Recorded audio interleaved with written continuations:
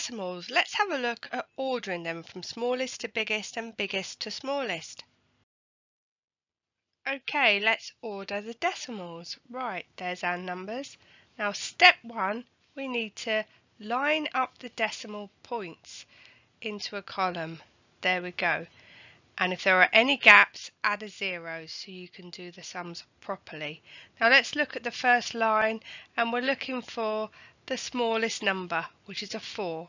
So this is going to be our first decimal in the line, 4.43. Then we've got 3 lots of 5, so we need to look in the next column for the smallest number, which is a 0, so that's 5.03. Then after that, 5.30, and the biggest number, 5.35. Let's have a look from small to big. So there's our numbers, and we've got them with pound signs this time. So step 1, line up the decimals. As you can see, 0.25 will be first. And then we look down the column, and there's 3 ones, so we need to look next door, see what's the smallest, and that's a 0, 1.04.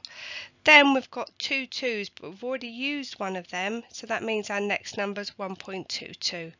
And then to finish, 1.72, and add the pound sign for your answer.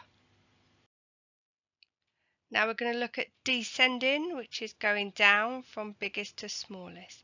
We can see straight away 10.25, that's the biggest one. Then as we look down our columns, we've got 3 number 9s, so we need to look in the next column. Now we've got 2 number 3s, so then we need to go to the last column to see the biggest number, which is 9.34. So after that, yes, it'll be 9.30, and to end, 9.04. Don't forget to add the pound sign. Now let's recap. Step 1, line up the decimal. Step 2, add the 0. And step 3, compare the columns from the left to the right. And remember, we use words like greatest, least, smallest, biggest, and ascending and descending order. Thank you.